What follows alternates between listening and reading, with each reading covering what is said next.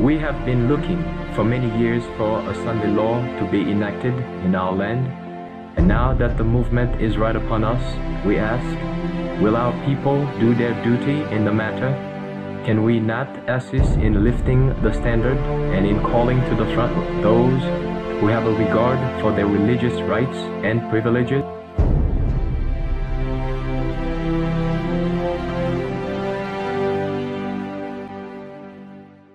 Welcome to another Last Day Events study as they are being fulfilled all around us.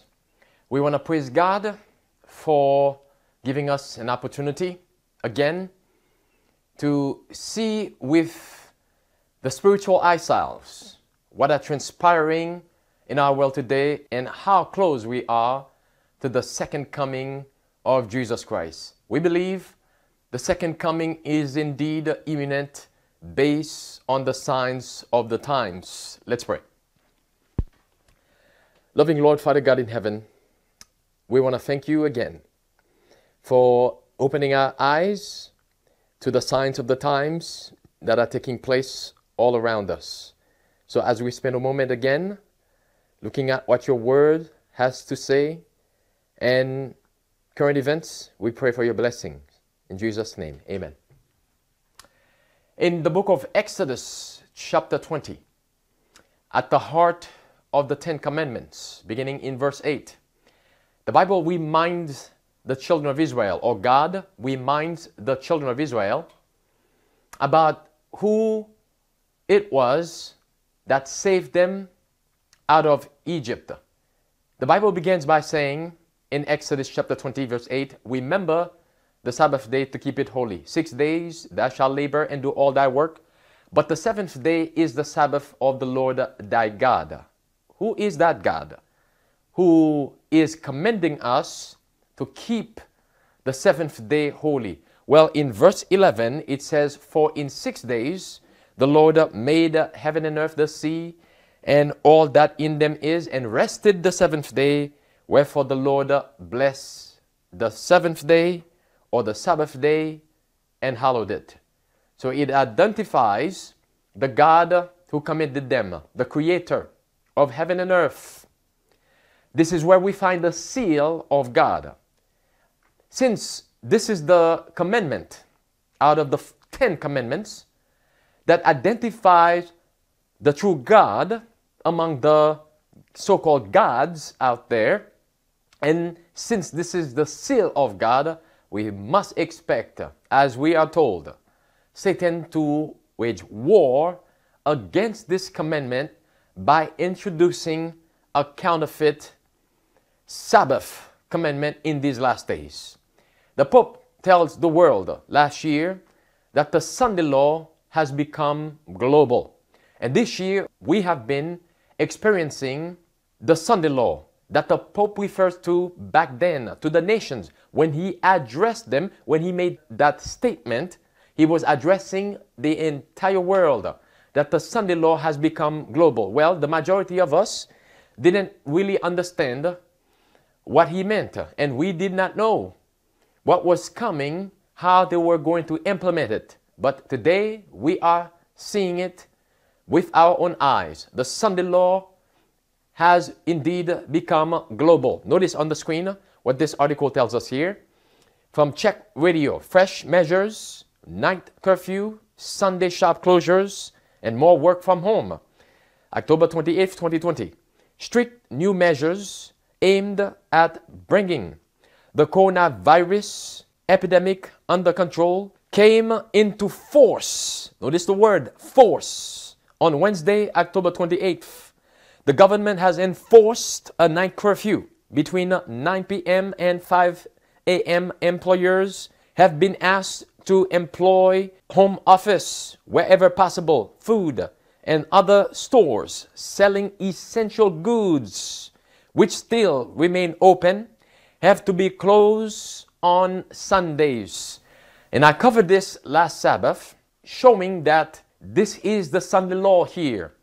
That's the reason why they are telling people to work from home. It's not about a virus. It's about climate. It's about the climate change. They say work from home that would help cut back on carbon dioxide. That's exactly what the Pope said last year. The Sunday law, or the common good, has become global. Notice on the screen what Spirit of Prophecy tells us here. God made the world in 6 days and rested on the seventh, sanctifying this day and setting it apart from all others as holy to himself, to be observed by his people throughout their generations. But the man of sin, exalting himself above God, sitting in the temple of God, showing himself to be God, taught to change times and laws. This power, thinking to prove that it was not only equal to God, but above God, changed the rest day, placing the first day of the week where the seventh should be. And the Protestant world has taken this child of the papacy, Sunday law, to be regarded as sacred in the Word of God. This is called her fornication. Daniel chapter 7 prophesied, verse 25, prophesied that this man of sin has attempted to change the laws of God, especially during the Dark Ages. He shall think to change times and laws. But the same verse also says, because the saints of God will not observe that first day of the week, that counterfeit Sabbath. The Bible says he wears out the saints of God, meaning persecutes the saints of God because they would not observe Sunday. The Sunday law, one more time, has become global this year under the umbrella of a pandemic. Notice on the screen. This tells us here from Cook's magazine, October 30th, 2020. Pope cancels general audiences as COVID cases rise in Italy. As the number of coronavirus cases continues to climb in Italy and the government rolls out tighter restrictions, the Vatican is also taking steps to stop the spread, including the suspension again of all public papal events. I thought they said if we were to stay home for 14 days, they would be able to flatten the curve of this virus. I thought they said if we were to wear masks, that would also take care of this virus. It has been how many months now? 8 months? 9 months into this pandemic? None of what they told us would work is working. Well, it's not about a virus, as we just read a moment ago. This is about climate change. This is about putting you on lockdowns, as UK right now has gone back into lockdowns. Many nations in Europe right now have gone back into lockdowns. And other countries, including United States of America, some states are looking into going back into lockdowns. Now you see that the mask they've been telling us to wear, that will take care of everything. You see that it does not work. This is not about mask. Why would the cases be going up if the mask, as they have told us, really work? And now Fauci is saying that we're going to have to wear masks even after a coronavirus vaccine. Even after that, we're going to have to wear masks until the end of 2021 or even into 2022. It is not about a virus. This is about the global common good that the Pope told us last year that has become viral or global. Notice the next one. This tells us here from Vatican News, October 30th, 2020. COVID, through a common evil. What must happen? We discover the what? The common good. Pope Francis is certain of this and is repeating it to everyone. We will emerge either better or worse after the pandemic. The global crisis requires that the parameters of human coexistence be what? We taught. How? Through the lens of solidarity. Based on this foundational idea, The COVID-19 Building a Healthier Future has been created in collaboration with the Dicastery for Promoting Integral Human Development to offer a vision that might lead to the beginning of a new fraternity. What else? After the pandemic. Those words we just read here from this article, those were almost the very exact words that the Pope used last year. Now keep in mind, this is dealing with not only the virus and the common good. And the common good is the Sunday law. Now we know, again, the lockdowns, the wearing of masks is not really about flattening the curve of the virus. It's about climate change. Now those words, again, we just read. I'm going to take you now to what the Pope says last year, back in May, when he said the common good has become global. You're going to see almost the exact words. Notice, back to the screen. Headline from CNA, Catholic News Agency. Pope Francis said the common good has become global. Pope Francis called on nations, notice the word, to work toward a global common good, particularly in confronting what? Climate change.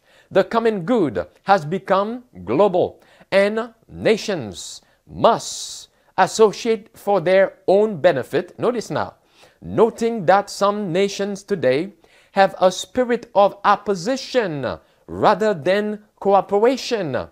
The Pope called building the common good of humanity a necessary, and what else? Essential element for the world balance. Essential elements for the world balance?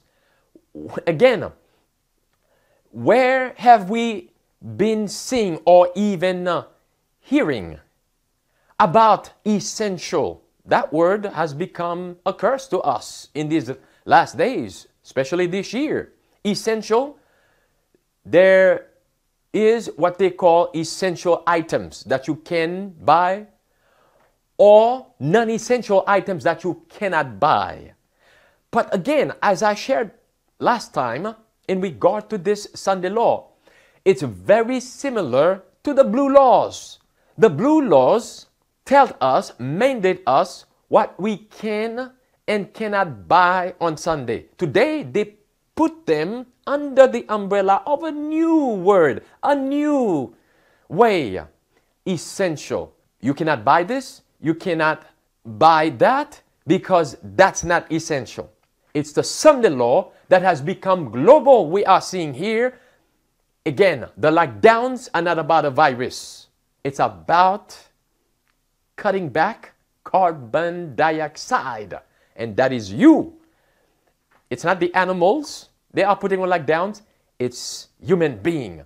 They said that are polluting the planet. Notice, back to the screen, article goes on to say, Pope Francis said that when a supranational common good is clearly identified, as in the case of what now again? Climate change or human trafficking, it necessitates a special legal authority capable of facilitating solutions. The Pope warned against, what's the word? Nationalism that raises walls or leads to anti-Semitism or hatred of others. When the Pope talked about nationalism, what is he referring to? Remember, we looked at this yesterday. He's dealing with individualism. Those who are not trying to get involved or be a part of this global reset, of this new world order, of this global common good. Now he used the expressions, those that are building walls. What does wall represent in the Bible? The law of God. But again, he's saying that you cannot be on the sideline. You have to join us. What did we look at yesterday? Notice this article. It says, the troubling consequences of rugged individualism. Rugged individualism? Remember again, it is the same context here when the Pope tells us that there are some who are trying to put nationalism before the common good. But again, another article that we looked at, where the Pope again says, the headline was, Fratelli Tutti, Summary of Pope Francis, Social Encyclical. Notice, a fraternal society, therefore, will be one that promotes educating in dialogue in order to defeat the what now? The virus, what kind of virus? Of radical individualism. This is not about coronavirus. This is about the virus of individualism. That means those who are in opposition to the coming good, to the new reset, to the new world order. Then again, the article went on to tell us, you're going to see the association there with individualism and the common good. It says, the United States has proved the days of exceptionalism are over. A rugged individualism baked into the nation's founding. Notice, overworking for the common good and the pandemic fatigue, even as there's no end in sight to the carnage. It made me wonder about the last time our sprawling, notice, populous country really sacrificed as a whole for the common good. So they want you to sacrifice your individualism, the ability to think for yourself, and also according to your convictions.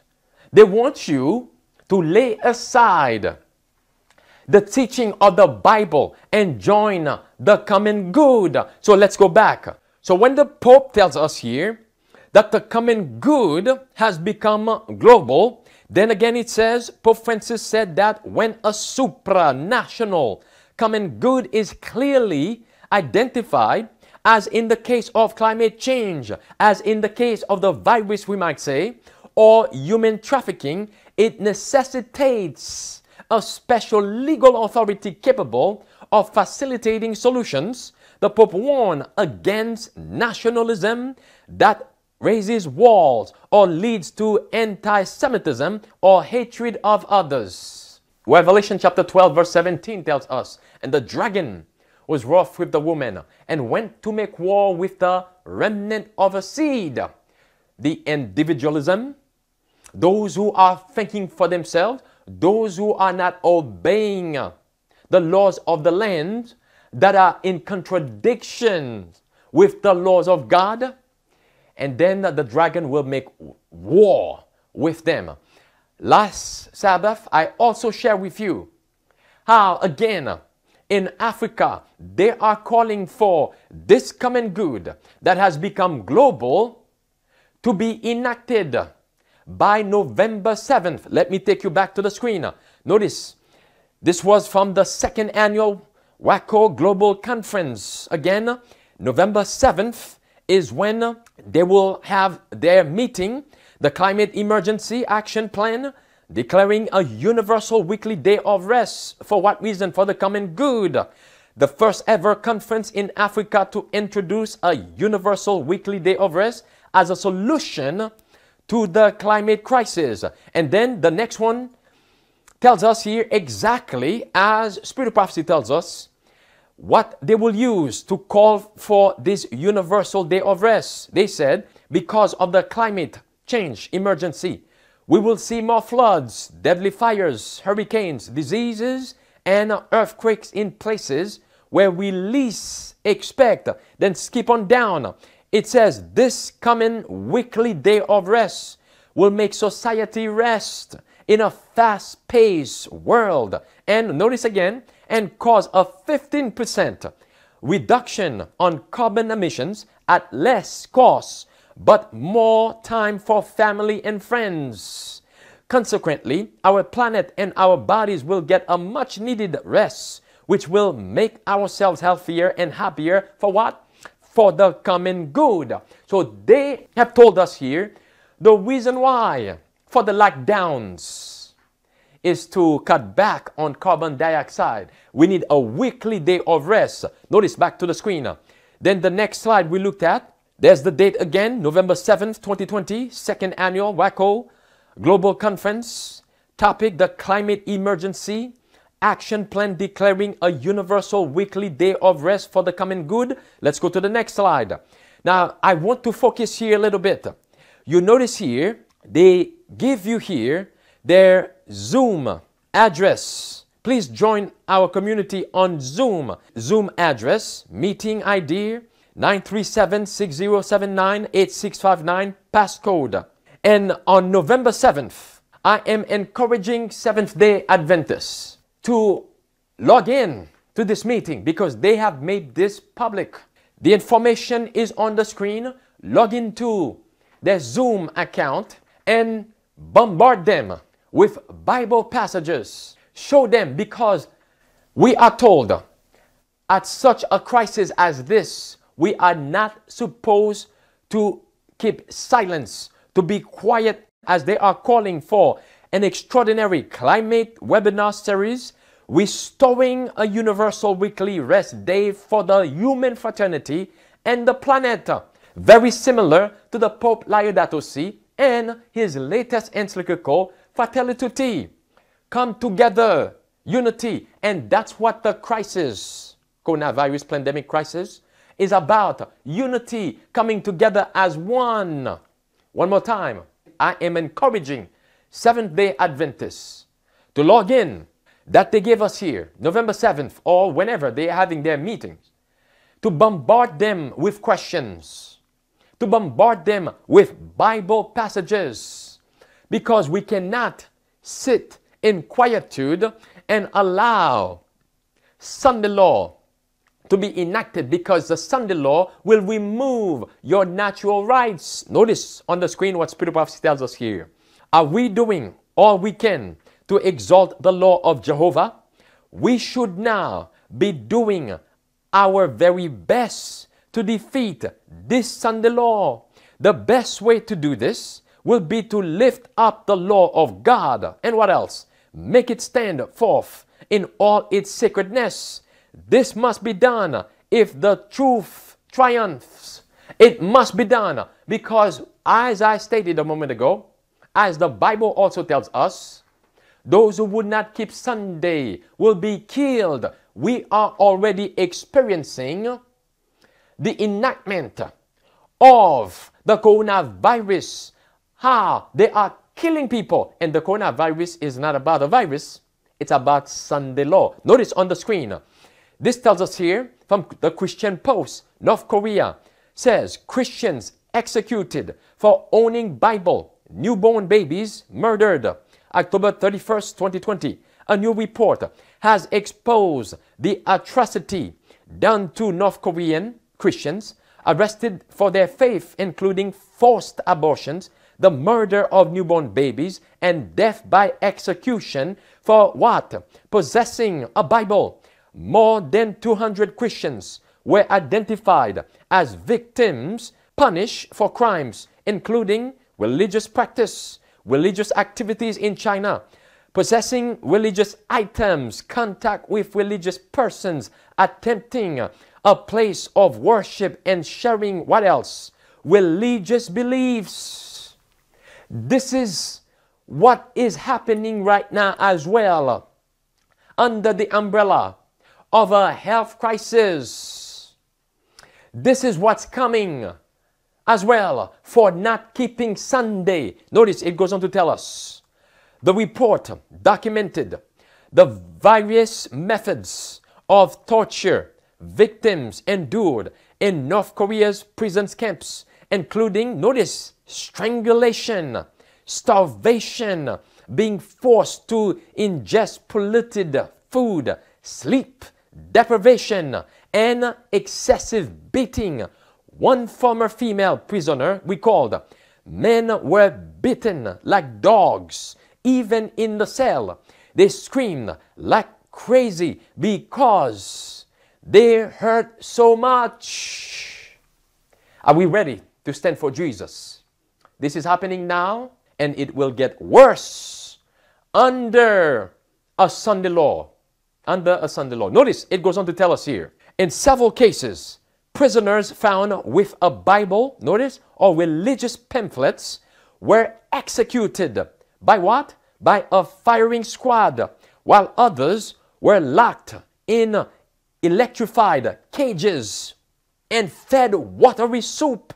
Others were executed for smuggling Bible pages into the country from China, from North Koreans, to make prayer books. In one instance, a victim found in possession of a Bible was publicly executed in front of over 1,000 people. The victim was tied to a wooden stake and executed by an MPS firing squad. We are back to the Dark Ages again, when the Reformers stood up and upheld the Bible, and also translating the Bible to the common people. And some of them were burned at the stake publicly. Go to 2 Corinthians with me. 2 Corinthians chapter 4. Notice what the Bible tells us in 2 Corinthians chapter 4. Are we ready? Again, this is part of the Sunday law that we are experiencing here. Notice what the Bible says. The Bible says, verse 8, we are troubled on every side, yet not distressed. We are perplexed, but not in despair. Persecuted, but not forsaken. Cast down, but not destroyed. That means no matter what happened, I'm going to continue to trust in Jesus Christ. Notice, the article goes on to tell us, another man who had converted to Christianity was allegedly forced into a metal cage that was just 3 feet high and 4 feet wide. There were steel bars on all 4 sides that were heated with electricity. He told KFL, usually prisoners lasted only 3 or 4 hours in the cage, but I sat there for 12 hours and prayed. I kept praying to God to save us. As the Bible says, verse 11 now, for we which live are always delivered unto death for Jesus' sake, that the life also of Jesus might be made, notice the word, manifest in our mortal flesh. Well, it's persecution, really, that shows that we indeed belong to Jesus Christ. That shows the life of Jesus is being manifested in us, just like it was manifested on the plain of Dua, just like it was manifested in the lion's den. This is our time. Notice, back to the screen. Next headline here. Notice carefully. Australian, 4 newborn babies die after being denied heart surgery. Why? Due to COVID travel rules. Numerous health experts have warned that the impact of coronavirus lockdown measures is having a devastating impact on health, with untold deaths due to serious illnesses going untreated. That's the Sunday law era here. 4 babies die, while what they died from was preventable. But because of the Sunday law that has become global under this pandemic, lockdown restrictions, travel restrictions, those babies could not get the care that they needed, and all 4 of them die. How many people are really dying from the coronavirus? As this says here, untold deaths due to serious illnesses are going untreated, while everybody is focusing on coronavirus, which is less deadly than the common flu. Who is behind this? It is the Pope of Rome. As the Bible says, the God of this world has blinded their mind. Let's go to 2 Corinthians. This is in 2 Corinthians chapter 4. Notice, 2 Corinthians chapter 4, verse 1. Therefore, seeing we have this ministry, as we have received mercy, we faint not, but have renounced the hidden things of dishonesty. We need to do this. Expose the men of sin, not walking in craftiness, nor handling the word of God deceitfully, but by manifestation of the truth, commending ourselves to every man's conscience in the sight of God. But if our gospel be hid, it is hid to them that are lost, in whom the God of this world have blinded the minds of them which believe not, lest the light of the glorious gospel of Christ, who is the image of God, should shine unto them. The God of this world has indeed blinded their minds. The papacy gave them the coronavirus. Now all of the governments of this world have become the enemies of their own people, killing their own people. Again, keep in mind, they are putting their own people on lockdown, killing their own people, as we just read there, those 4 babies. The God of this world has blinded their minds, but we have this light. We have this treasure in earthen vessel, that the excellency of the power may be of God, but not of man. What is that treasure? Jesus Christ. We must proclaim him in these last days. Notice verse 5, for we preach not ourselves, but Christ Jesus the Lord, and ourselves your servants for Jesus' sake. The third angel's message has been given unto us to open the eyes of the blind, those who are being deceived right now by the God of this world. We cannot remain quiet as we see souls are perishing in ignorance. If we stay quiet and don't do something right now, as we can see we are experiencing a Sunday law, God will hold us accountable. Let's pray. Loving Lord, Father God in heaven, thank you, Lord, for revealing to us again where we are in light of Bible prophecies, how the last day events are indeed happening very rapidly. Lord, help us to do our part. Give us courage, strength, faith, increase our faith, so that we may not fear what men might do unto us. Forgive us of all our sins, we pray. In Jesus' name, amen.